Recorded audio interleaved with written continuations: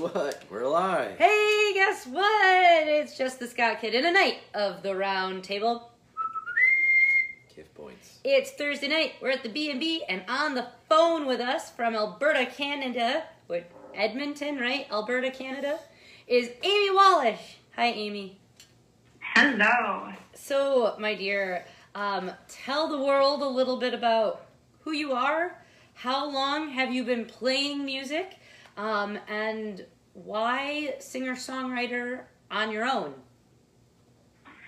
Yeah, so I'm Amy. I guess I grew up in Canada. My family owns a greenhouse business, so I would say I'm a flower child because I kind of am. And so that has kind of been my main job for the past couple of years. I've gone to school and I work at a greenhouse, and that's what I do.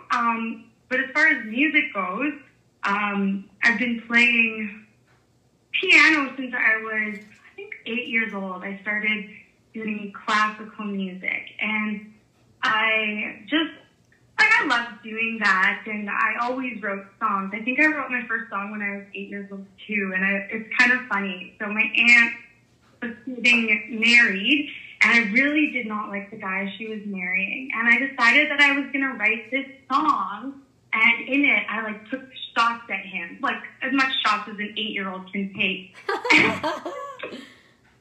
Wow. Yeah, so my first songwriting experience. The angsty 8. Yeah. So that was, that's how I kind of got started with songwriting. And then I just kept kind of writing throughout high school, and I taught myself a little guitar, and I continued to play piano and do Royal Conservatory classical stuff. And then when I was 16, I quit because I actually battle mental illness of various kinds, and I had to go to the hospital. And so after I got out of the hospital, I never really touched the piano or music again. And so from probably 16 to 21-ish, I maybe picked up a guitar once a year and would just kind of, write here and there and sing the blues and do all that kind of stuff because that's what reflected my current life situation. And then when I was 21, I moved back home, and I was really struggling with mental illness and with addiction, and so I got clean and sober. And when I got clean and sober, I started playing music again. And then I just, I'd always written songs on the guitar, and I was like, you know what, I'm a piano player. I've done classical my whole entire life. I know how to play the freaking piano. So why don't I just sit down and write some piano music? So I did, and then I started performing just open mic nights all over the city, and meeting people here and there. And that is kind of, how I got back into music. And then from there, I didn't ever think I would do music as a career or actually pursue it seriously. But this past year, I thought, you know what, I'm just going to post some videos on Instagram and, see if I can get some traction. And a couple different producers contacted me, and,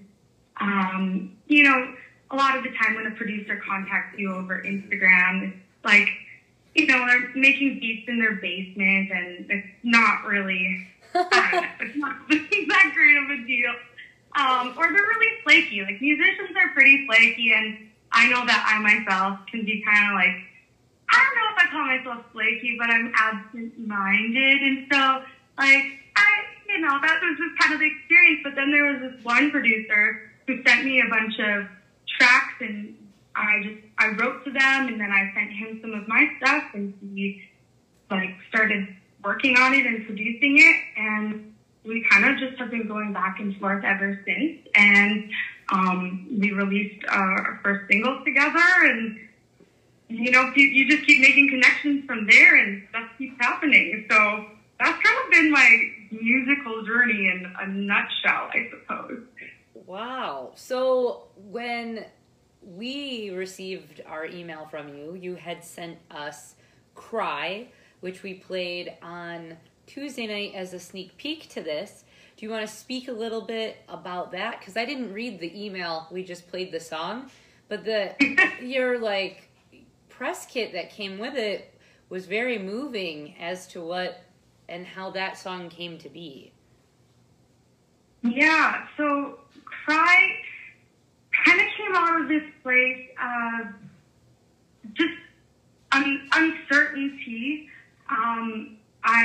After moving home and getting my life together, I got to this place where I was like, you know what? Like, I think I can do this whole life thing. Like, I feel like a strong, independent woman, man. Like, I finally got it together. And I can feed myself. I can dress myself every day. I can shower often enough that people won't notice, you know, if I've had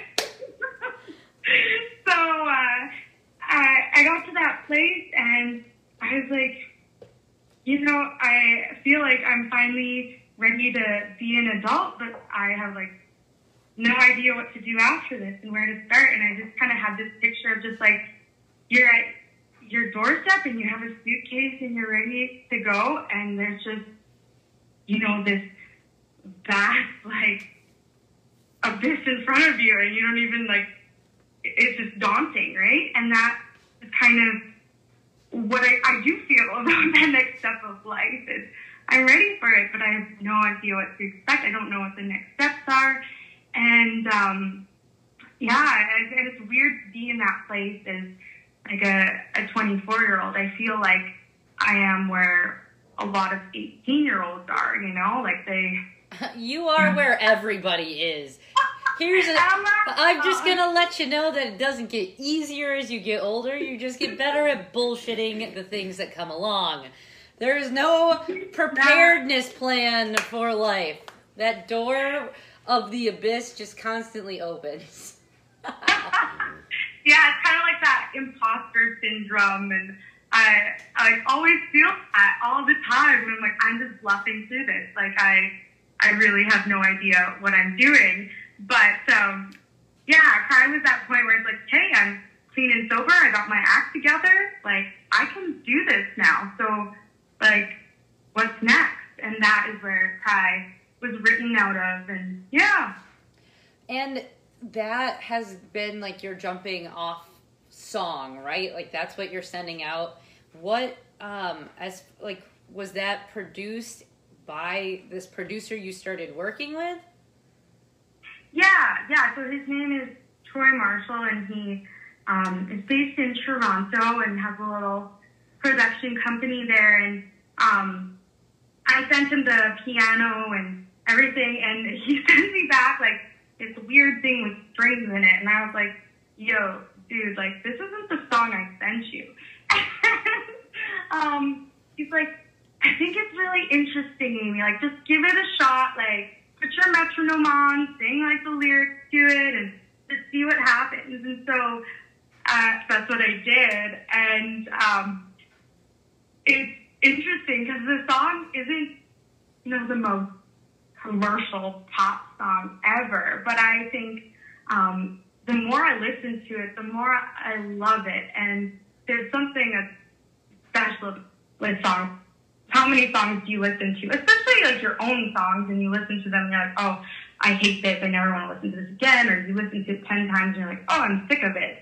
And I never feel that way with Cry, and I think it's because it's interesting and it's kind of weird, and it's not necessarily something that's going to grab every person, but people who love music or who really love poetry and stuff like that, I think it kind of like grabs those people and like speaks to their emotions and their hearts. And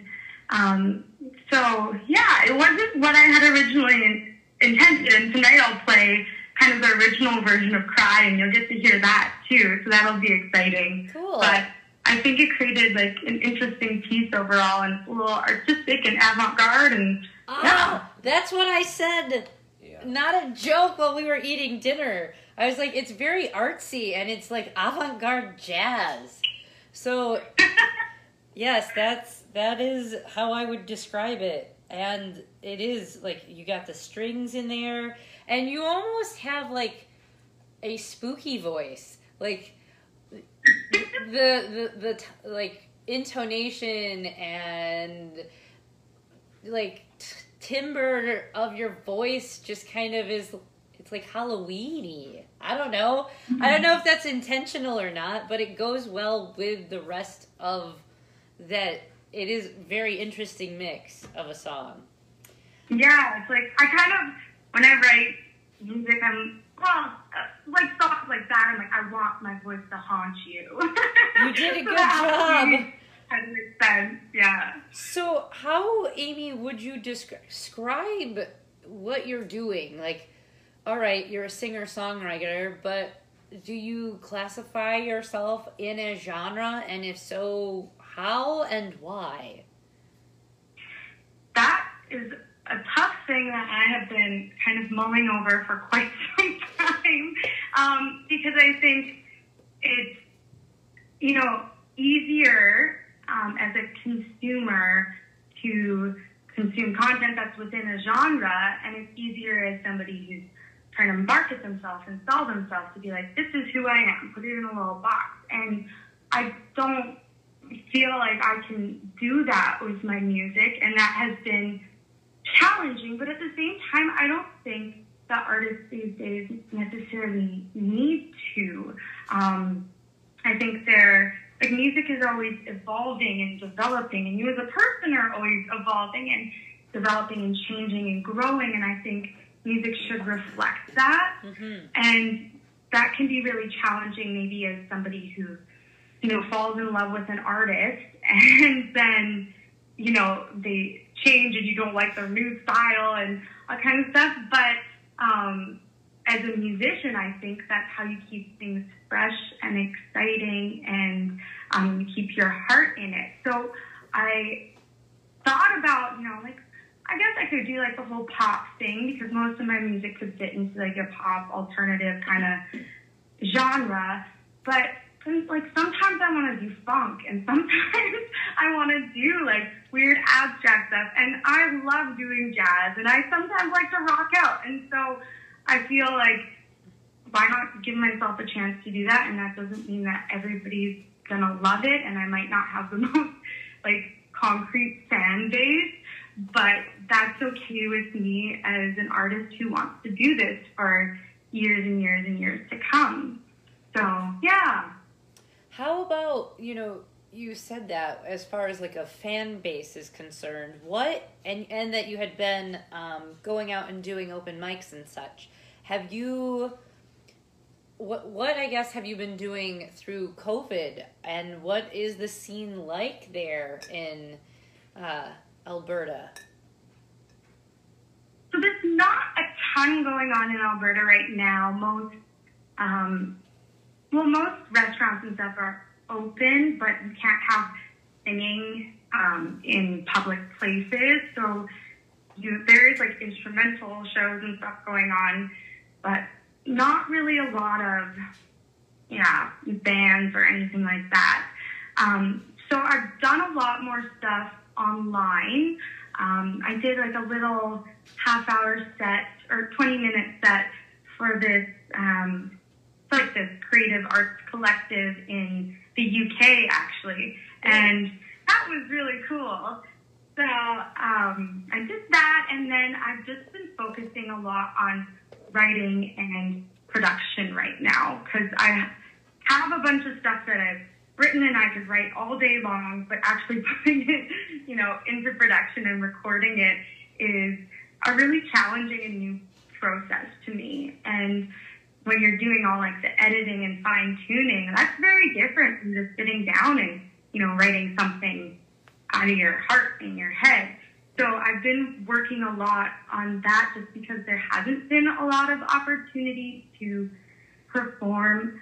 And then I've also just been trying to make connections and apply for, like, Edmonton has an arts council, and they give grants. So I've been applying for grants and just trying to see if I can get as much support as possible. And the Edmonton music scene is pretty, like, I would say it's not, like, the most thriving music scene. It's quite underground. Like, you have to look for it. And then when you find it, the people there are amazing. I remember an open mic night I went to at this place, and it was, like, literally, like, this little underground tavern.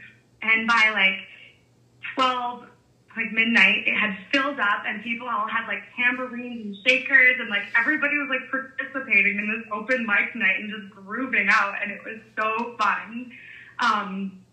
And there's a lot of little places like that. There's this one guy, and he has this studio, like not a studio, it's like a little internet cyber cafe. He turns it into an open mic place in the evenings, and it's the most beautiful grand piano I've ever seen, and like any equipment you would ever need for any kind of like musical thing. And he like just opens it up to people, and he makes like no money from it, but he loves his music so much, and he just facilitates the arts in that place. And so there's a lot of little places like that, because there's people who just love art here. And I mean, Edmonton's called Festival City because we have like the most festivals in the world or something like that. I don't know if it's still that way, but there are people who really love the arts here. So, yeah. That's awesome. You're very fortunate to have that in your, palm of your hand. With that kind of being said, and you pairing up now and doing things, have any of those gone virtual? Have there been any virtual open mics? And if not, you should connect with your local scene and start that. Yeah. I'm trying to think, and I know there's this one organization they're called YEG Music, and they put on shows all over the city. And I worked with them for a little bit, and it's really cool. Like, they'll have 4 different artists perform at a single venue, and you like buy tickets, come in, and then it's a profit share, and you just split all the profits. And it's just a really easy way to start meeting other artists and get experience. And so they have been doing podcasts over this time, but they haven't actually done any like performances. So like now I just we should contact them and do something like that. But yeah. Because I mean, right now that's been, I think the hardest part of, the whole COVID pandemic. Not only can we not see friends, but those things that are so near and dear to us, like the arts, had to take to a new platform. And so being able to continue to offer that is, I think paramount in continuing to help with happy and connection. Yeah. So when you perform, do you solely stick to piano, or do you also bring in other instruments because that's how, your guitar that you know how to play? Or are you just now solely focused on I sing and I do piano? Well, I used to do like just guitar when I first started playing open mic nights, because not every place has a piano, so it's nice to have both in your wheelhouse. But now I mainly stick with playing piano and singing, because I find I can do so much more and explore a lot more interesting sounds with more ease and comfort. I can just explore a lot of interesting sounds on the guitar, but they might not sound as nice to everyone else. So yeah, I'm mainly sticking to piano and try to like borrow people. I don't have my own keyboard, so I just borrow keyboards from friends and take that with me to perform wherever I go. And that's kind of how I've been doing things. So, yeah. So with you being, this solo artist, and you kind of made mention of this, you're doing all of it. You're writing, you're producing, or, having some assistance with that, editing, all of that fun stuff. From idea to song, how long does it take you doing this all of yourself to get to finished product? It's a good question, and it really depends on the song. There are some songs where they're just like, your simple acoustic song, and there's not a lot going on in them, vocally or instrumental-wise, and so usually that will take like a week to finish, and part of the reason it takes a week is because I'm sending stuff back and forth over the internet with my producer. We both have other jobs, so, we just kind of have to squeeze it in where we can. So that would kind of be one of the more simple songs. And then some of the songs where you got like, 100 different background vocals going on and all that kind of stuff. They can take usually 2 to 3 weeks till I'm happy. And I think like having a song finished and being happy with it is a very different thing. And I think you'll never be finished or happy to a certain extent. And a lot of the times I just have to like shut everything down and be like, it's good enough. No one else is gonna know or hear the things that I am hearing or not hearing. And I just want to get it out there because I know I'm going to get better and I'm going to write better songs, and I want to move on to that and give myself the chance to do that and not just sit in the same rut for, however long it takes, So where does your inspiration come from? Like, your lyrical content comes from what? What is your muse? It comes from a lot of different things. I once wrote a song. It's essentially like a breakup song, probably one of the best breakup songs I ever wrote. And it was actually about quitting my job at Starbucks when I was 16. And so there's songs like that where you have, like the weirdest inspiration, and it turns into this really moving song. There are times where I just want to experiment with like a sound or a different structure of song, and so a lot of those times the songs don't feel as like the lyrics don't come as naturally and as organically, and they might not necessarily tell a comprehensive story.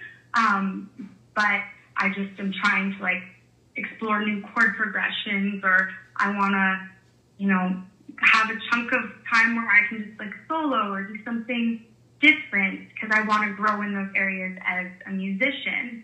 Sometimes I write songs, like a friend will give me like a theme and a key and will be like, yo, write a song. And I'll be like, okay, I can do that.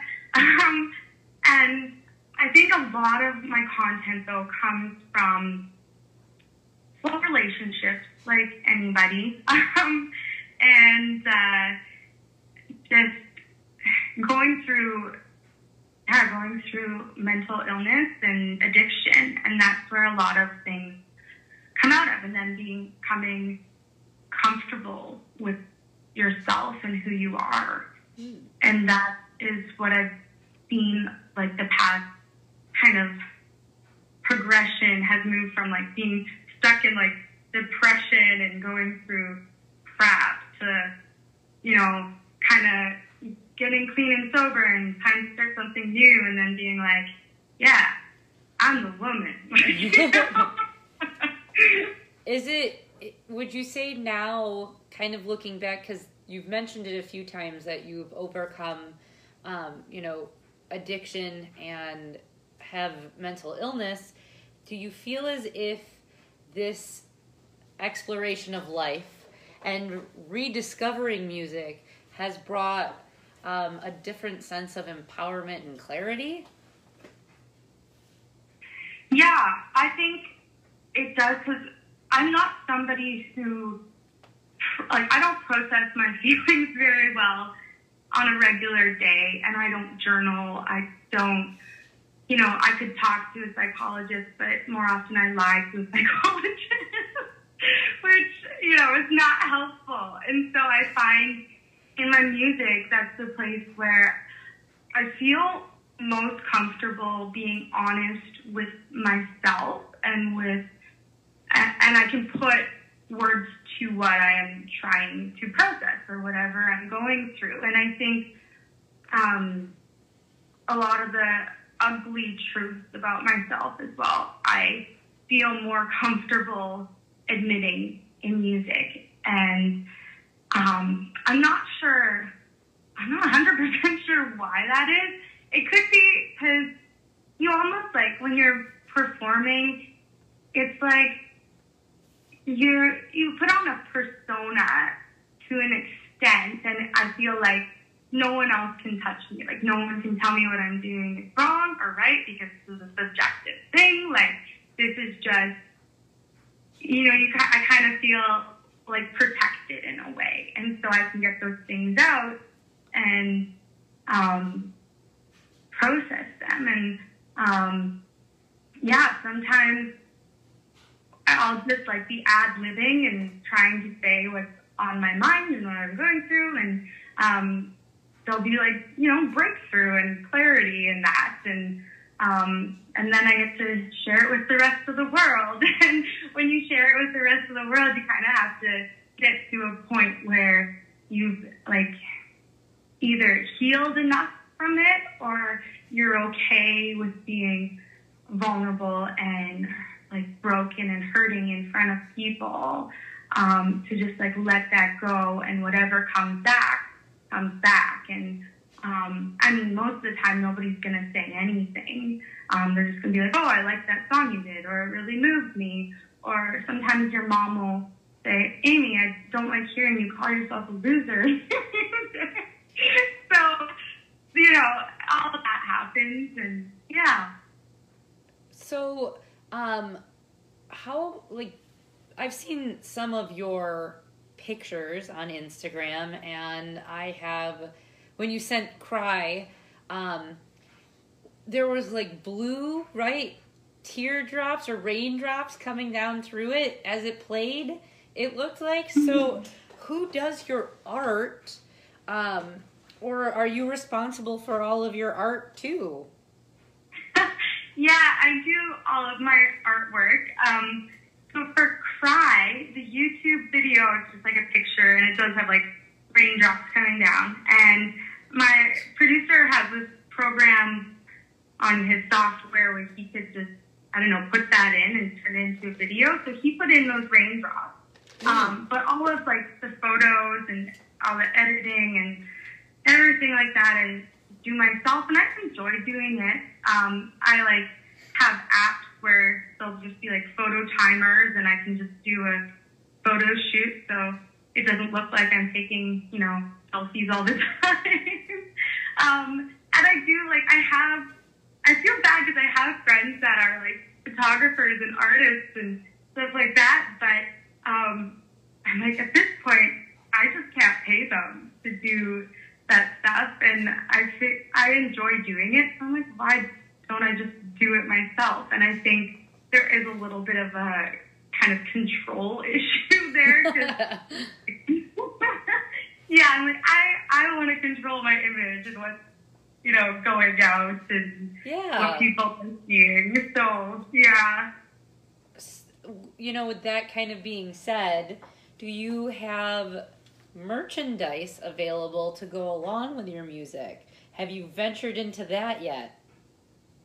Not yet, but I've been thinking about that a lot the past couple of days. And one of the reasons is because there's a song competition going on right now where you can just submit like a video of you singing a live song, and they will print like 300 vinyl copies of it for you to like do whatever with. And I was like, oh, that's pretty cool. And so I started thinking about the merchandise thing, because it's, you don't really make a ton of money off of music when you're a little person like me.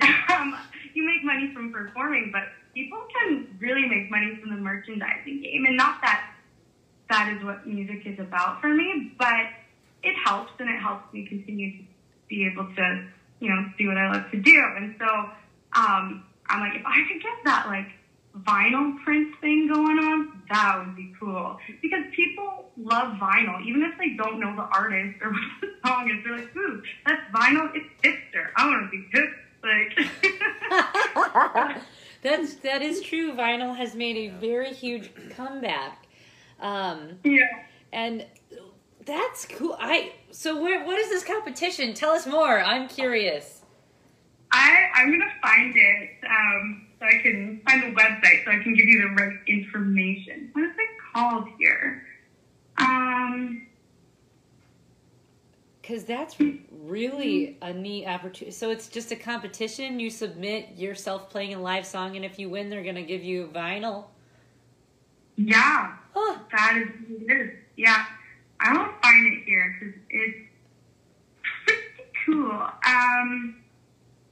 So it's through this website called Record Store Day Canada, and you go to this, there's like a link on it, and it's called microforumvinyl.com. So if there's any artists listening, go to microforumvinyl.com. Awesome. And it's a contest for unsigned artists. So yeah, it's super easy to submit. You just put in your name and your info and submit a video of a live performance. So they don't even want anything crazy produced or whatever, just the raw package. Make sure it's washed. Just kidding. So, as far as other rules, like, can it be a band? It can be anybody? Yeah. That would be pretty cool. Dude, that's right? cool. Right. You're going to do that, yeah? Oh, I'm so doing it. I'm like, this, if I could start my merchandise game off with this, that would be cool. Yeah, but then you've, like, reached the top already. No, I'm like, what's the next novelty item after that? I don't know. Bottle openers.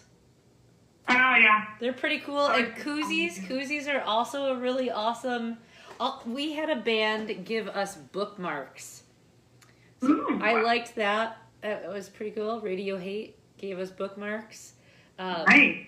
Yeah. I like interesting and different pieces of merchandise because everybody has buttons and stickers and t-shirts, but those novelty items are like, you can do that. You've won the game over here. Mm-hmm. So yeah. So that competition sounds really neat. You'll have to let us know when you do it and what the outcome of that is. I will be sending you some vinyl if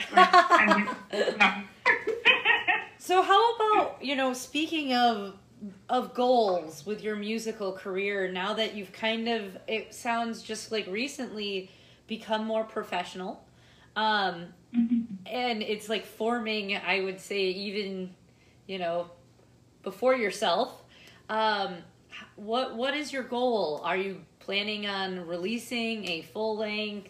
Are you looking at, after COVID, I want to set up tours here, here, and here? Like, what's the goal? What's the end game, Amy? Yeah. So I am working on a bunch more music right now, and I'm releasing another single in October. So that's coming up right away, and I hope to have an EP together by the new year. So that's kind of the next step, but I really do love performing. That's kind of where it's at for me, and I think I'm hoping in the future that I'll be able to put a band together and, maybe do some touring around Canada and wherever else it takes me. My dream is like live out of a van and like perform concerts all over like the place. I guess that might be smaller than a lot of people's dreams. So I'm like, man, if I can have like a hippie band with like some bead curtains, shag carpet, incense going on in the back, and just like travel the world in that and play music, oh, that would be it. That would be pretty good. We had a band that did that there, and I think they might be now grounded a bit because of COVID, but they showed up in their van. They clogged our toilet twice that night. They ate our food with their hands, and they did 100 shows in 100 days, and Wow. they have traveled all over the U.S. now because that's his goal, and he's doing it. Houston and the Dirty Rats. So shout out to That's them. amazing. Yeah. As far as putting a band together, Amy, what would you sound like? Like, who would be in this band? Like, what kind of idea would you have? Because it would be something, completely different than what you're doing now. Or would you just add more instruments around what you're doing? Yeah, I think to start, I would add some more instruments around what I'm doing, and then, see where it goes from there, because I love writing with other people, and I haven't got a lot of opportunities to do so, but I feel like that just naturally flows out of being part of a band. So if that's what happens, that's what happens. But if, it stays a solo thing and, you just hire the band for the tour, like, I'm kind of like, we'll just see what happens and, roll with it. But I think when you can form a band where you really have like a chemistry together as writers and performers, it creates just a more electric and convincing act to watch. And I know that I personally appreciate that as somebody who likes to go to shows. And I feel like I'd probably just start with like adding like somebody who can play some guitar or somebody who can play some drums or cajon. Like, my dream is to marry a drummer. So if you're a drummer and you like little bumpers from Canada, just, saying, hey, I want to marry you and please join my band. Maybe not in that order, but yeah, so we'll see what happens. Like, I have lots of friends who play music, but a lot of them are in their own bands or, it's just a hobby. So to find somebody who's really committed and is like, yo, I want to do this with you, like, that's a pretty special and surprisingly difficult thing to find. Although there's lots of creepy 40-year-old, 50-year-old dudes on Instagram who want to be my drummer. So, yeah, that seems to be the market I appeal to right now. I don't know what I'm doing wrong. Nope, you're not doing anything wrong. That is the market that this stuff appeals to. Yeah. Thanks, demographics. What is that? The data you can extrapolate from social media. Thanks, creepy old guys, for making us successful. That reminds me of the first time I ever went busking, and Edmonton's an oil town, right? So there's lots of oil money here. There at least used to be. And I was fresh 18, and I go stand outside a bar, and I'm just strumming a guitar with an open guitar case, and this really drunk dude, he comes in, he's like, this girl is amazing. Give her money. And he's an older, 50-year-old guy, and he just throws 20s into my guitar case. And I was like, wow, this is amazing. Busking's easy. Wow. It's never happened to me again, but that was a pretty cool experience. Yeah. How long did you busk for, and do you still do that? I haven't for quite some time, but I did busk for about a year when I was 18, and I was living right on White Ave, which is kind of the busy avenue here where all the bars and clubs are, and you don't need a license to busk in the city of Edmonton, so I would just go out at night, and I didn't have anything else really going on in my life, so that's what I would do. And right now I live kind of just outside of the city, so it's not quite as convenient, but I enjoy it. I would definitely get back into it once it's a little more socially appropriate. Yeah, there's a lot. I mean, like, so we live in Kenosha, Wisconsin, and everything's open here. There's music happening. There's shows going on, and it just feels kind of odd. And everybody we talk to is like, that's weird. We still can't go out places. So, yeah. I mean, how is Canada and Edmonton specifically kind of are opening back up? Like, what are the rules? Do you guys, like, have bars open, or is it still like, yeah, wear your mask, stay home? It's strongly advised that you wear your mask and stay home. You have to wear a mask, like, anywhere you go.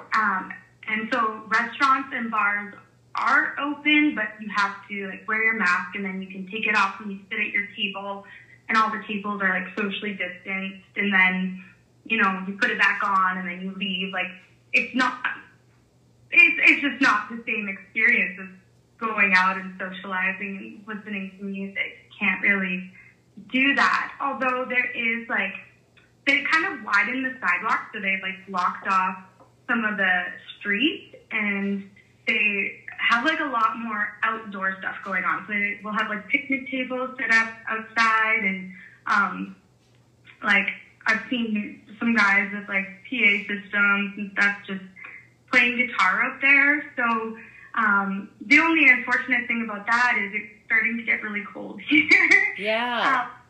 Yeah. So I don't know, what's your weather like there? Is it, like, pretty similar? Or? I would think so. So today...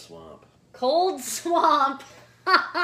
It was about 60 today, but yes, we're going to hit cold, humid weather. Mm-hmm. So yeah, we get cold dry, so we don't quite get the humidity, which apparently is actually better. I've heard cold humidity is bone chilling. Yeah, it's horrible. You just constantly feel angry because nothing is warm, including your insides. Like, when it becomes real winter, you just have to pretend you're happy.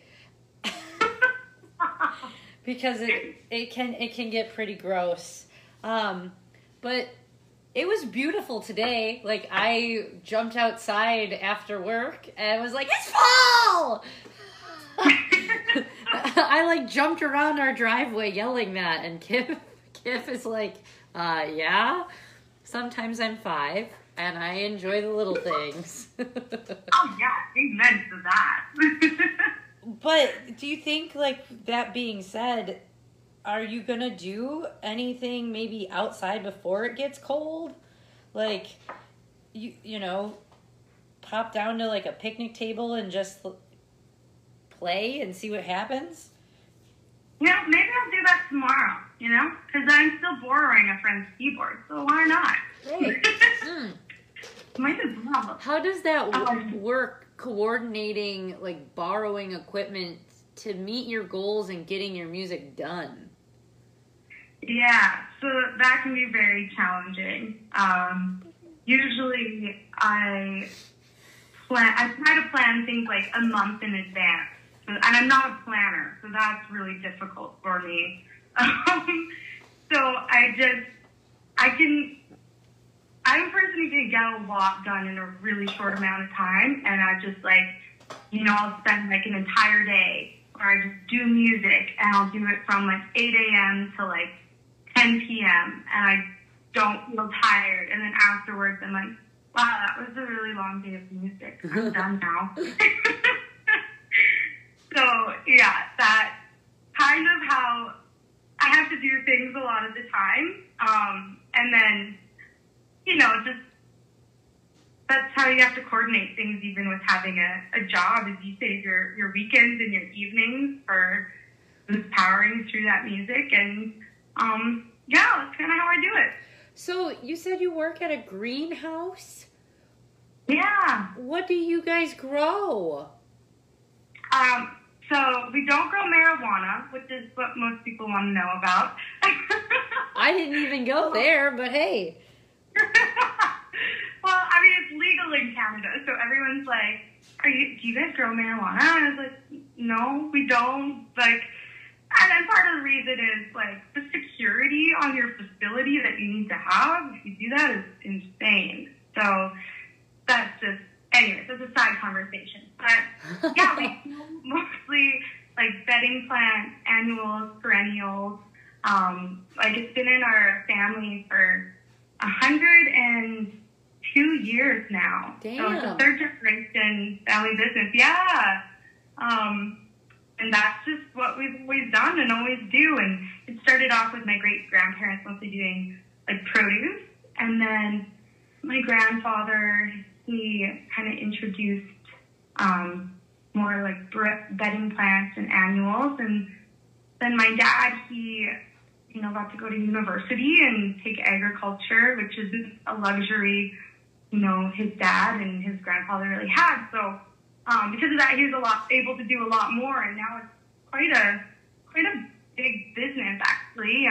We are open seasonally, so we start growing stuff in, like, kind of the January, February, and we're open in May, and then we usually sell out at the beginning of July, and then after that, you do all the cleanup and prepare for the next season. So that's kind of how it goes. Cool.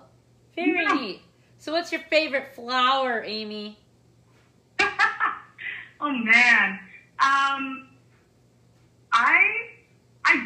like flowers. Like, I'd have to say a classic sunflower, like, that hits me in the right way. But I really like greenery, and I think that's also, like, a kind of younger generation thing. My mom says that younger generations are obsessed with greenery for some reason. So the plant that I'm, like, in love with right now is called coleus. I don't know if you know what that is, but... Yeah. Is that the thing that the leaves have through them? They look like lines, and they can be different colored and patterned? Yeah, and they're so cool. And they're the coolest names. Like, there's one that's called the Coleosaurus. And then there's one that's called Spice Curry. And, like, they just have the best names. I'm like, how could you not like that plant?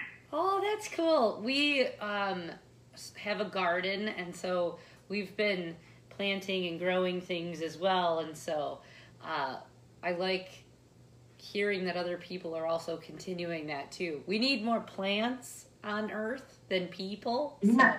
So. And, you know, keep doing the greenery, because it's important. So, Amy, as we're getting close to the top of the hour, do you want to give us a little rundown of what during the second half we can expect as far as what you'll be performing, what folks can, you know, what surprises you're going to throw in, if any, that sort of thing?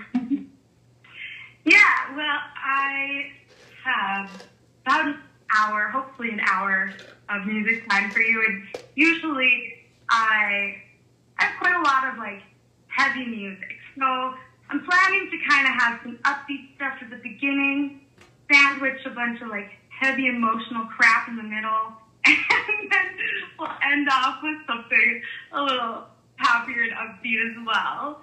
And, you know, sometimes I like to tell stories about songs, so there might be a story here and there, but I definitely want to provide some background music for your evening as much as possible. So nice. That's kind of the plan. Yeah. Cool. And then out of what it is you're going to play, how many songs then are available for people to, like, follow up and find?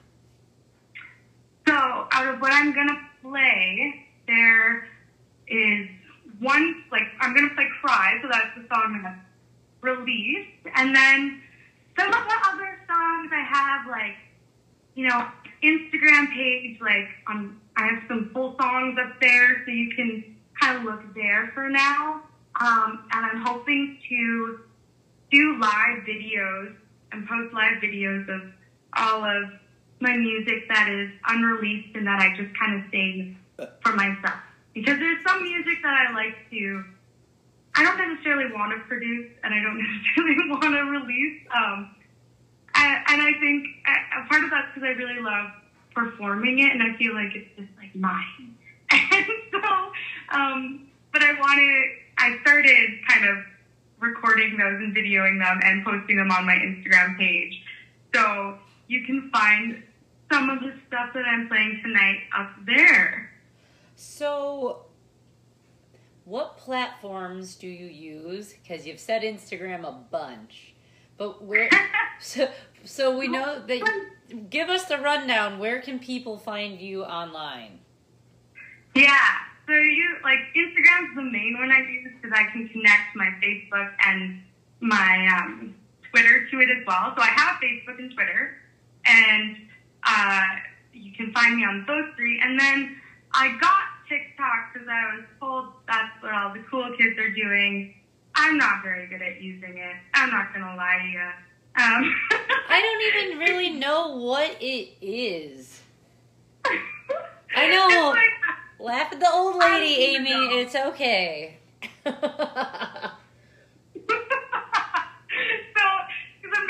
and I have a YouTube channel. There's not a lot up there right now. And part of the reason is I'm not the most technological person. And I can learn how to do all this stuff, but it's kind of hard for me. So once I learn something, I'm like, I'm going to stick with this because it works. Right. But I know that there's different audiences that, use different mediums. So I have been trying to kind of prepare more YouTube stuff for this next song release and get all that stuff up and going so that there's more content for you to consume. Yeah. Yeah. Crap, what was I going to ask you? Damn it. It was right there, and then you had me at content. It's gone. I'm befuddled. I asked you where you... Oh, I know what it is. It's back. I got it. It's here. Distributor. Do you use a distributor? Or have you released your music on, say, SoundCloud, Bandcamp, that sort of thing? Yeah, so you can find it on Spotify, Apple Music, and SoundCloud, and all the other little guys too, like Deezer and Google Play. That's little; those are pretty big guys as well. So you can find it there. And I don't have anything on Bandcamp.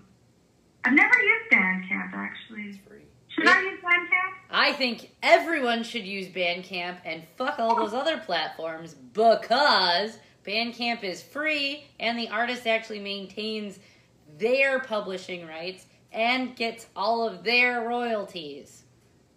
Okay, that's amazing. I just learned so much right now that is so incredible. Yes, I am a huge proponent. So, my goal is that we abolish the traditional music industry right now because it's full of, a lot of third-party people who get rich off of an artist. And that is, that's slavery. And that to me isn't okay because you spend a lot of time creating your songs, going through and, editing, writing, performing. You put the work in. Why should you then pay somebody to help you maybe get paid? That doesn't make sense to me, and it never has. And I feel like we're very stuck in this paradigm. Well, you have to pay to play, Jess. You gotta pay a little bit to get ahead. It's your business. Yeah, it's your business. But you know what? Most small business owners aren't going bankrupt trying to run their business because that's bad business. And that's what the music industry is. We have this illusion of give me your music and I'll make you famous. When there's a lot of other, we could all work together and say, okay, Amy, you work with 10 other sister artists, or brother artists, whoever. Partners who then and put out your music just like you would do the same to them.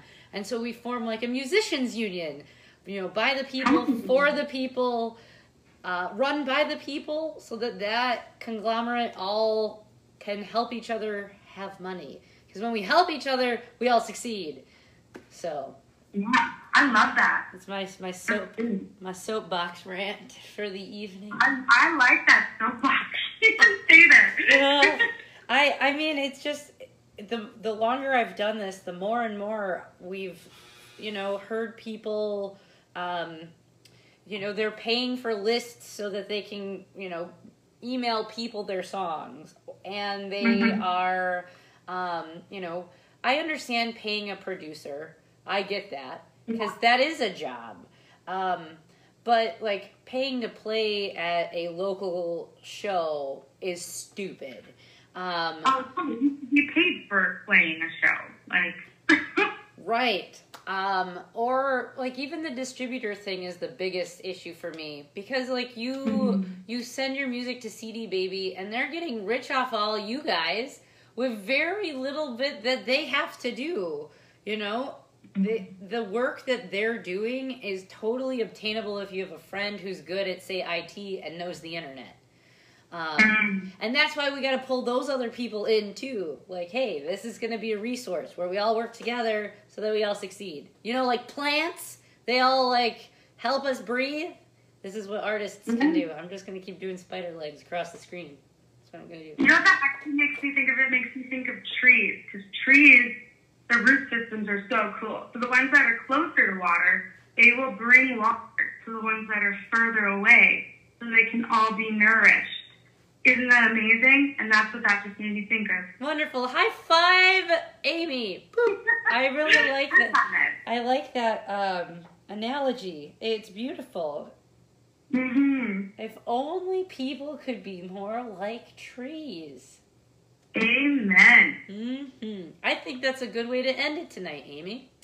Online, are you Wallish Music, or are you Amy Wallish, or how should people look you up on Instagram and Facebook and such? Yeah, so you can search either. I go, like, my artist name, I go by Wallish, because I'm cool. You're hip. Yeah. But if you search Amy Wallish, like, all my profiles will usually pop up as well, because I usually have my full name on there somewhere. So, on Facebook, you can search Wallish, Amy Wallish. On Instagram, you can search Wallish, Amy Wallish, Wallish Official. Twitter, it's Wallish Music. So, that's, yeah. Gotcha. And if the world could be more like trees, I love it. Well, Amy, I'm going to let you go so that you can get set up, so that you can play. And we'll watch you in just a little bit. For those who are watching, we'll be ending our video here in just a second. But stay tuned, because through the event page on our page will be Amy performing for you from Canada. Wonderful. Thank you, Amy. Thanks, Jess. And have a great evening. I know it's like goodbye on this end for now, but I'm excited to see you play. Cool. Yeah, thanks. Bye. Bye. Amy Wallish. You can check her out on Facebook, Instagram, Twitter, YouTube, SoundCloud, and anywhere else music is played on a platform. We're going to take a short break. If you are interested in watching Amy perform, on our page is the event.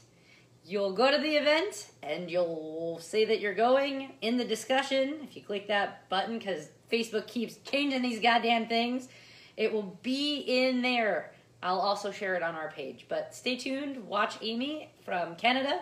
And we'll catch you next week. Okay? Thanks. Bye.